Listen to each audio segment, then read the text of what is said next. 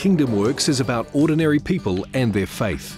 Stories of ordinary Kiwis making a difference in the lives of the people around them.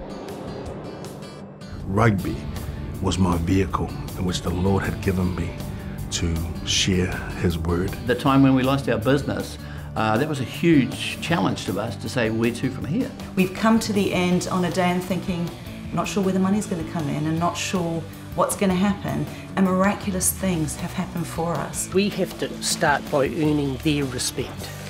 Without their respect, we can't do anything.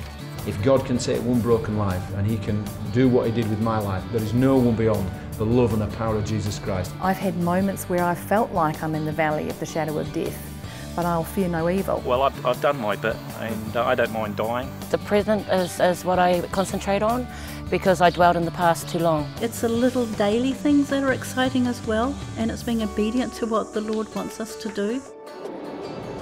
Living in New Zealand, we live in, I think, the most beautiful country in the world. But when I get underwater, I just think it's even more beautiful. It was actually a traumatic experiences or emotional damage within these kids that they were acting out on, not because they were actually bad to the bone, you know what I mean? As a woman in business, that was a particularly lonely place for me. Your work is a form of worship. It's what you were designed to do.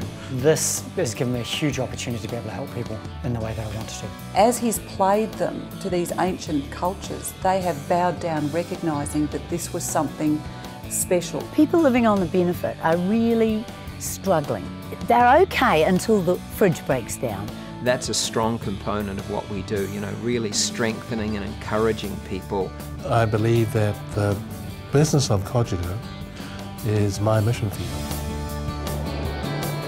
KingdomWorX is showing the marketplace and sharing people's beliefs and concerns. A chance to look at a wide variety of exciting opportunities.